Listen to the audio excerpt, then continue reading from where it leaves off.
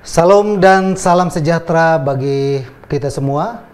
Saya berharap Bapak Ibu dan jemaat Tuhan dan umat Tuhan dimanapun Bapak Ibu berada dalam keadaan yang dilindungi dan ditolong oleh Tuhan.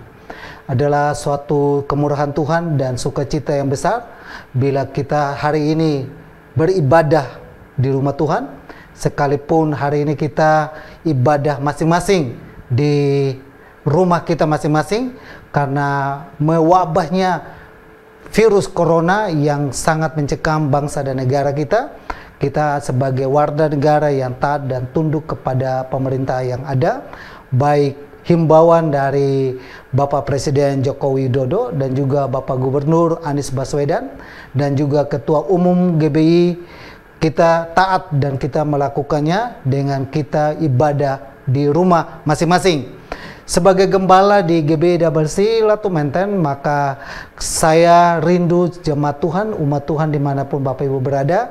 Hari ini Bapak Ibu kami menjumpai Bapak Ibu dalam keadaan yang sehat. Tidak ada yang terjangkit virus corona. Kita tetap berdoa biar kita selalu aman dalam lindungan Tuhan. Katakan amin. Nah, saudaraku yang saya kasihi dalam Tuhan Yesus, sebentar kita akan masuk dalam ibadah kita yang akan kami melakukan melalui live streaming.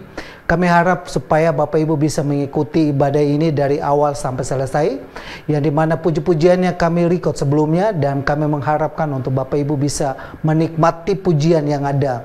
Sebagaimana anjuran daripada Ketua Umum GBI bahwa ibadah itu adalah sikap hati.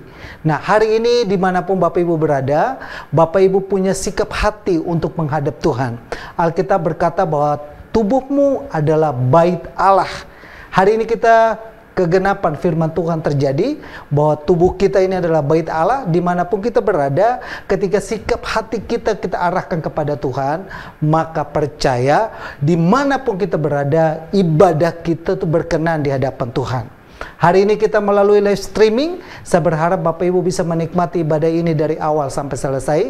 Kita ada pujian penyembahan, kita ada doakan anak-anak, dan juga kita ada persembahan dan pengumuman dan persembahan.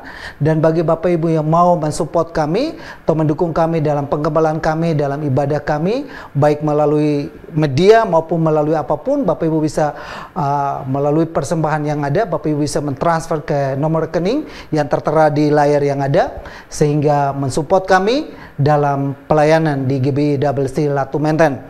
Menyikapi semua yang ada ini, kami berharap Bapak Ibu tetap aman dan tetap fokus kepada Tuhan. Hari ini Bapak Ibu boleh mengangkat handphone Bapak Ibu, dan Bapak Ibu bisa membuka link channel YouTube kami, yaitu GBI Latumente, dan juga Bapak Ibu bisa membuka link camp Titi. Dan Bapak Ibu akan mendapatkan notifikasi, dan Bapak Ibu akan didukung dalam ibadah live streaming. Nah, demikianlah info pembuka yang bisa dapat Bapak Ibu menyimak, sehingga sama-sama kita ada selalu dalam hadirat Tuhan.